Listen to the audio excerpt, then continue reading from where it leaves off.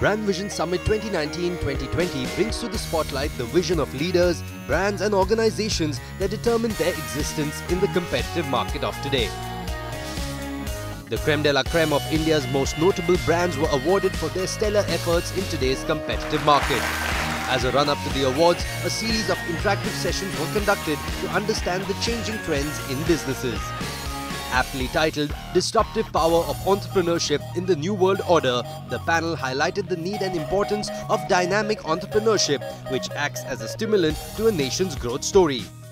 Change is the only constant. It's an offset statement. And today on this panel, we're going to discuss what entrepreneurs can do to ensure that they keep up with the change. In fact, they stay a step ahead of that change. So let's start with my panel. I'll first start with the gentleman on my right. Deepak, you know, you're in the technology space, and that is one space that everybody says is the most disruptive, because technology has now kind of disrupted every industry. Your thoughts on how disruption is impacting your sector?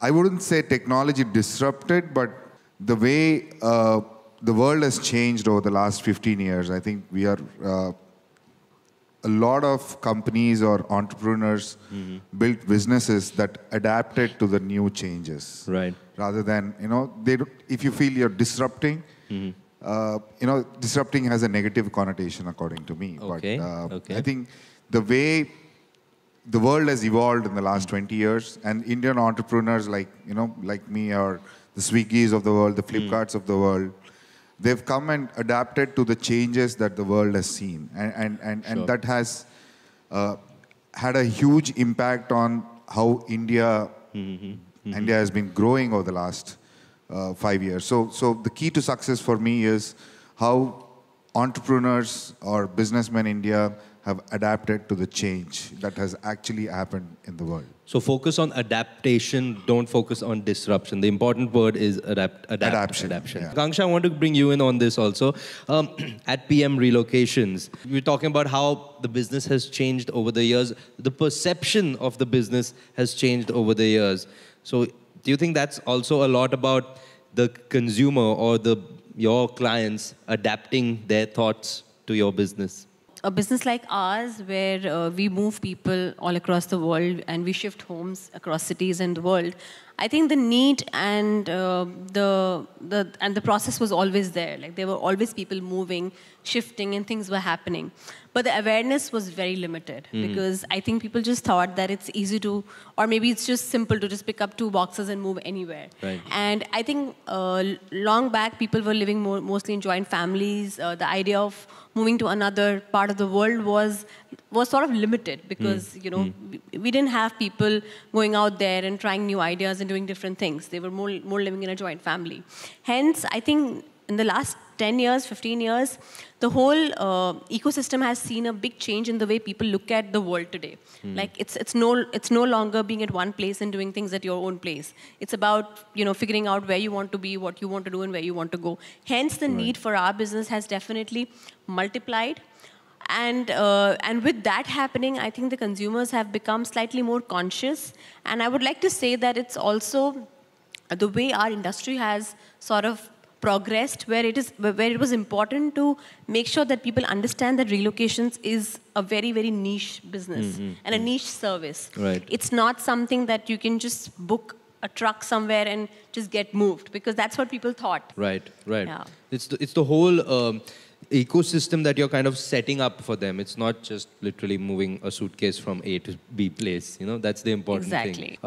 Saurav, I want to bring you in on this. So from a little different perspective, at Kamdhenu also, while you've achieved success in certain sectors, you have again gone ahead and diversified and moved into new sectors. Can you tell me a little bit about that thought process and how it has worked for Kamdhenu? If a entrepreneur develops a model in which they make it very easy for a consumer to do business, then I call it disruptive. Right. So more and more people are adopting new technologies and they try to disrupt the business. People say, like, if you talk of disruptive, people take it in a negative way. But I think it is a positive way. It's the ease of doing business. Like we have seen Amazon and OYO and different new startups, Paytm. But instead, they have, no doubt, they have taken small houses. But even then, they have created numerous job opportunities. Right. Like, if you see a lot of small hotels, they were unorganized and they were not able to sell at a good price. But now, by OYO, they are able to achieve that. Right. Similarly, we started in Kamdhenu also. When we started our steel business, at that time, all the market was unbranded and the quality norms were not there. But when we entered the business, we set up few norms for the quality, get the right price for the consumer, and we were successful in that. Right. Same way, when we were in steel business, we thought, why not in some other products? So we entered the paint business, PVC, plyboard, and all those things, they helped us in a great way. Superb. That's really important there. Dr. Hema, I bring you in on one other part, since we started with Deepak on technology and Saurav has also spoken about it. But you're from the medical space. How is technology or how is digitization impacting, changing, disrupting the medical space? Health and digital technology needs to be married, for sure. What we are seeing, the change is both from the healthcare providers and the health seekers or the consumer point of view. And there is a good and bad on all segments as how it is in the digital healthcare system also, because it's always Dr. Google who is the first consultant. Of course. It's a good thing because the patients are empowered to know more about their own health and they come with the key questions that we can proactively offer, the more information and help given the time constraints, but also, for example, the Divakar's Hospital app. It's one of the small hospitals which has an app. So it's with so much ease that the patients do take their appointments and they can pay through the app and they have the video consultations, they have online videos and the chat system. So there's a lot of engagement of the patient that can happen, which is a great thing. From healthcare providers' point of view, there are two main things. One is, by the minute, the information is dropping into the digital box and we can update ourselves as rapidly as we should. Right. And there is an opportunity for that. The second is the skill transfer. We have an organization called Asian Research and Training Institute for Skill Transfer. So when people ask me, where is it? I said, it's here because it's virtual, it's digital, because the transfer of skills to every nook and corner, not only in our country, but beyond the geographic boundaries, we can make history without any geographies now. So that is the way that we are looking at. Okay, that's a great perspective there. Nipun, I want to come to you also on the technology bit. So while at Amstrad, consumer durables, and when you talk about consumer durables, you obviously are talking about the innovation, so where technology does play an important part there. But, you know, we were also speaking earlier, and innovation is not just in the product, it's not just in the hardware. There is a lot more to innovation that helps a business differentiate itself, that helps a business maybe up its game, bring out a USP. So tell me a little bit about that, what's happening in the industry, what's happening at Amstrad. At Amstrad, what we've said is that we will be providing next generation quality service and technology. Okay. And, you know, you can't succeed with lip service. Yeah, true. You know, you can't just make slogans and expect the consumer to keep believing you. You have to deliver and walk that talk. So when I say that I am going to give you differentiation in air conditioning, right? I am providing you an air conditioner, which will be an air conditioner, an inbuilt air purifier, which is the need of the day, an inbuilt air sterilizer, which incidentally is approved by the Indian Medical Association, and a mosquito repellent. So, I can, use a lot more time in telling you more and more differentiation, but I think you've got the message that differentiation goes beyond even just, product and after-sales service. I can give you differentiation in marketing. So it doesn't have to be that big bang eureka moment idea. Businesses can make changes, small changes that are beneficial to their end consumer, to their end customer. Gopal, I want to bring you in on one point. While maybe not disrupt, but you are doing things with the railways while you're doing the structural rehabilitation process. So tell me a little bit about what's happening in that space, because that is a space that we rarely talk about. We'll talk infrastructure, but we don't talk about rehabilitation much. There are organizations who are very strong in their maintenance and all. So when 2013, when the railway decided we have to reduce the time of from Mumbai to Delhi. Instead of 18 hours, we want to reach to 12 hours. So there were like 40, 50 bridges where the trains slow down with the speed of 20 kmph from 100. How to restore back? So this technology we have used, and now the railway has saved close to 6 hours. So this is actually like Indianized. We can say we have done a research and then we are implementing. I never thought in 2003 that I will be doing business in this field. So I think we should do more research. Right. And let us see the problem and let us do the research. Well, thank you so much, ladies, and thank you, gentlemen, for that insightful, thought-provoking panel. Thank you so much for watching.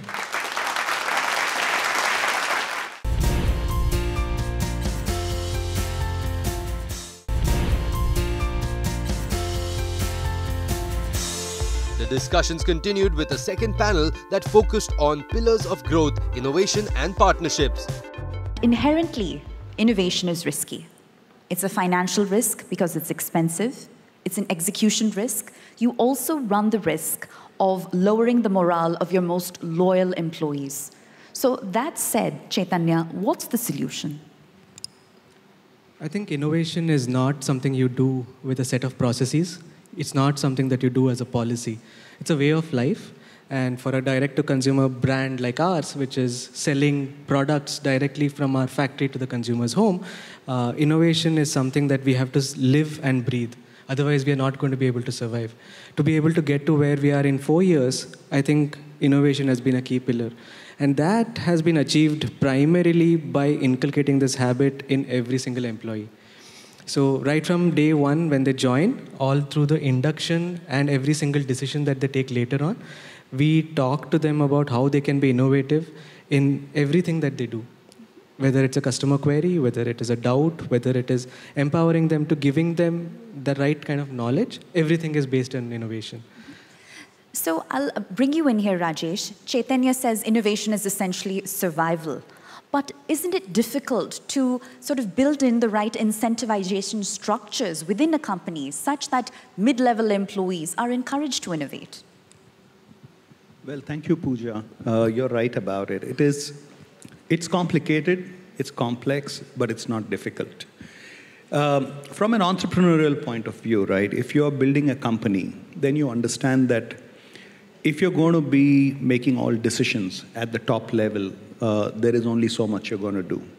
It's when every employee of yours is contributing, okay, because your employee is in touch with the grassroots, he is in touch with your customer, he's in touch with the problems. So, when innovation will come from there, it'll actually come as a genuine solution to a problem. In our case, for example, at Pacific Gaming, we run Poker Saint, we run Gully Rummy. Now, these are online games, and these are traditionally games that have been, run in a very different way. And we brought about a lot of system. And one of the greatest change we have made to India in the online gaming space is that we have brought in instant cash outs for our players. Sure. Okay. Now, when I speak about instant cash outs, I want to tell you what does it mean.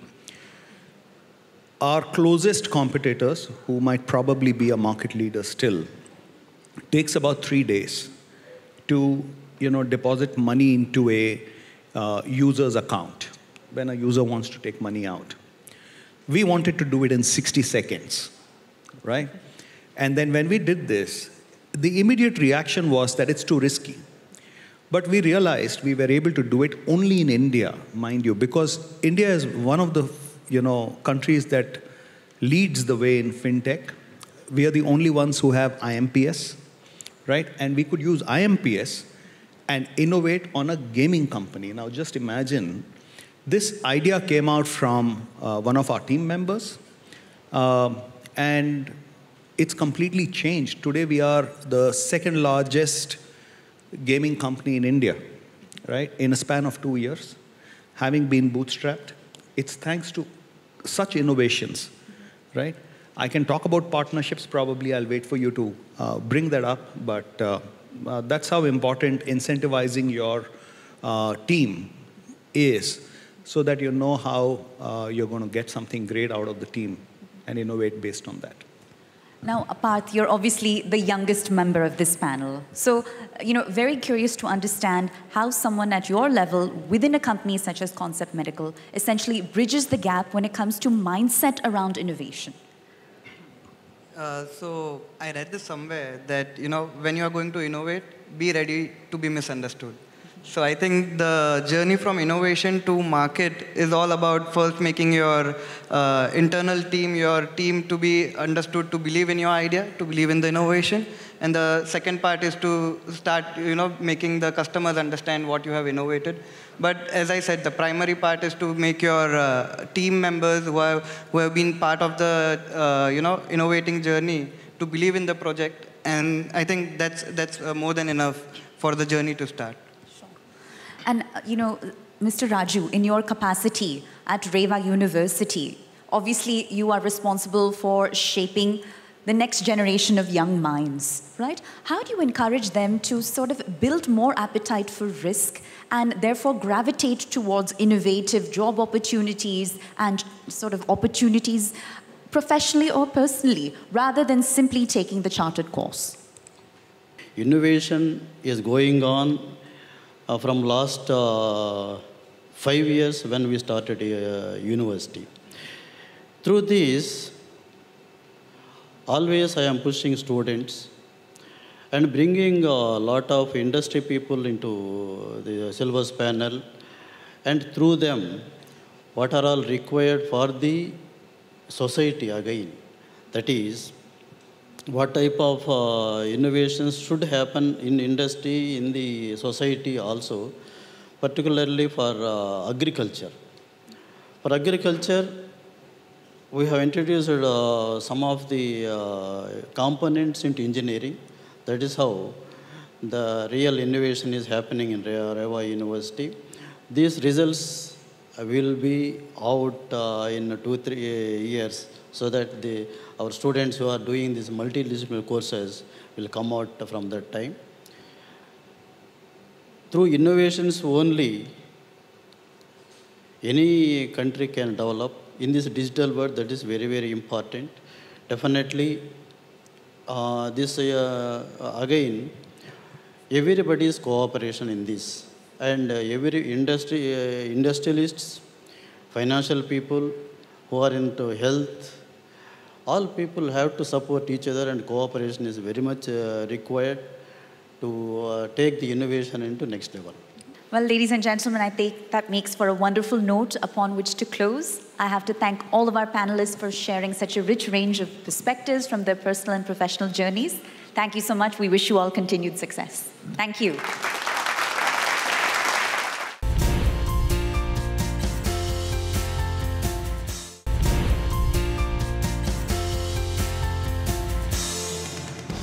Brand Vision Summit honored the best brands in business for their exemplary working efforts. The event continued on a high note with speakers bringing their thoughts and insights on the changing trends in business practices. Kamdhenu परिवार की ओर से आप सभी लोगों का बहुत बहुत स्वागत, सभी लोगों को बहुत बहुत बधाई। आज दिन है सेलिब्रेशन का, हमारे वो सब विनर्स जिन्होंने अपने अपने फील्ड्स में कुछ डिफरेंट किया। कहते हैं कि कुछ भी अच्छा करने के लिए हमें अपने अपने फील्ड्स में आगे बढ़ने के लिए एक लीडरशिप की ज़रूरत होती है और एक इनोवेशन की ज़रूरत होती है। हम सब अगर हम चाहें, एक विज़न, एक ड्रीम अगर हम एक देखें और हम उसे पूरा करना चाहें, तो हमें निश्चित रूप से कुछ डिफरेंट करना होगा। हमें अपनी पूरी टीम के साथ, पूरे सिस्टम के साथ, पूरे कंट्री की जो रिक्वायरमेंट्स हैं, जो एक लीडरशिप को एक देखनी होंगी, वो सब समझते हुए हम लोगों को अपने अपने फील्ड्स में, जो आज के युग में इनोवेशन हम लोगों को करने होते हैं, वो हम लोगों को करने होंगे, तभी हम लोग कुछ कर पाएंगे। मैं कामधेनु परिवार की ओर से आए हुए हमारे सभी विनर्स सभी को बधाई देता हूं और नेक्स्ट ब्रांड को बधाई देता हूं कि उन लोगों ने इतने सारे लोगों को सम्मानित किया। उन सब लोगों के लिए जो यहाँ पर आए हैं, हम चाहें तो हमारे जो प्रधानमंत्री जी हैं, उनका एक सपना है कि हम हमारे भारतवर्ष को एक 5 ट्रिलियन इकोनॉमी हम लोग बनाएं, तो हमें सबको मिलकर इस सपने को पूरा करना है। जय हिंद, जय Bharat. Thank you. For me, empowerment as a woman, I don't think I would say, because I believe I'm an entrepreneur first and a woman next. So whether it's education or whether it is what you do in your life, it's not planned out the way you want to do it. I'm an electrical and electronics engineer who moved into pharmaceuticals in 1992. And since then, I have been kind of moving up and up in that particular corporate ladder called the pharmaceutical industry. When I entered this industry, it was not very easy for me because the pharma industry in India was dominated by the men. And also that was a period when the only women found in this industry were women who were either the wives of the owners or the daughters-in-law of the owners. So I was a professional who had come into this industry. And I was probably lucky because I had some very good mentors along the way, people who really taught me about pharmaceuticals. Because when I started out in this industry, trust me, I did not know what pharmaceuticals were all about. My only ability was my ability to market. Today, we are very happy, and I'm very proud to be a part of the growing India. We are doing pretty well. We are a European Union-approved facility, and we are also a facility that's moving fast into oncological sector and into corticosteroids and variety of other drugs. So anyway, having said all that, I'm very happy to be here. Thank you very much for having me in this place. And Jai Hind, Jai Maharashtra, and Jai Bharat. Thank you very much. On the next episode of Brand Vision Summit 2019-2020.